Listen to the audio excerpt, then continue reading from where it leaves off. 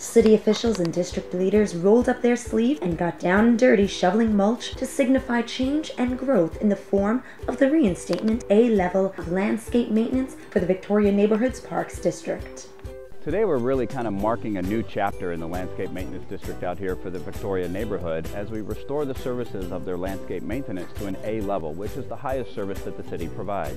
So today we wanted to really celebrate that change, going from a B level of service back to an A, and recognize the faith that the community had in us to restore that level of service, and just kind of mark that event today with the spreading of the mulch and really cleaning up some of the landscape areas that we have in these sites. As you can see behind me with the bare ground, we're able to cover that up with the mulch. We're saving some water, reducing weed growth, and really improving the overall look of the district as well while we do it. The city held the kickoff event to ensure that citizens recognized that their money was quickly going back into the community to improve the overall aesthetics and features of the neighborhood.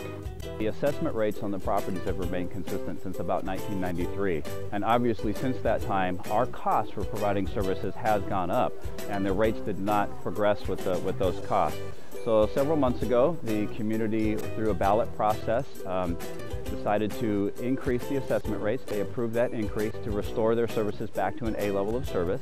And as a result of that, that's given us the necessary funding to bring the property, or bring the landscaping back to an A level of service. The last several years, this neighborhood has not looked quite like it should because the assessment rates had been held steady for 20 years and costs have obviously grown since that time. So now with the new assessment rates in place, we're able to really bring this back to doing maintenance the Rancho way. For us, that means A level service, more frequent service, more detailed landscape maintenance, and a lot of capital improvement projects in the 6 parks in this neighborhood. The neighborhood includes over 6,000 residents, about 6 parks, and over 8 million square feet of landscaped areas, which will benefit from the new landscaping and maintenance program. They can expect to see our maintenance crews out more frequently, doing that real detailed maintenance that makes the landscaping look really nice. The cleaning out the undergrowth of the shrubs, more frequent weeding, more frequent trash removal, the ball fields being maintained weekly, little things like basketball nets being replaced as they deteriorate. All those kinds of things that really make the neighborhood shine, we'll be able to do now as a result of the changes. Not only is the new maintenance program making the district more attractive, but it's also attracting residents to get outside and get healthy. I think it's much more enjoyable if you're going to go out for a walk or a bike ride and you walk through an area that looks nice, it's well maintained. I also think it helps to instill a stronger sense of community pride.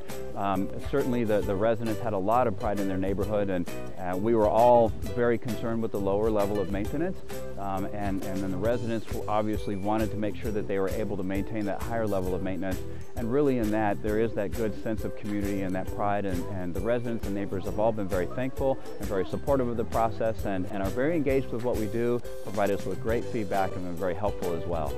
Since July 1st, projects that have already been completed include the block wall and light pole repair at the entrance to Victoria Arborist Park. Grass is being fertilized and cared for on a more frequent basis. Ball fields have gone back to being maintained once a week, and trash removal is being done weekly. And there is a roster of more improvements on the way. Bringing you the best of Rancho Cucamonga, I'm Concetta DeLuco with Healthy RC Living.